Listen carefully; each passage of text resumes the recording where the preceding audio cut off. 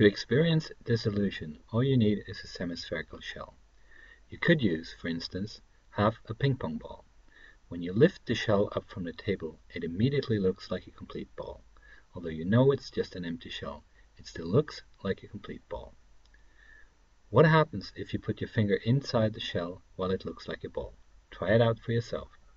Look at your extended fingers directly from above. Balance the shell on your middle finger. Does it look like a complete ball?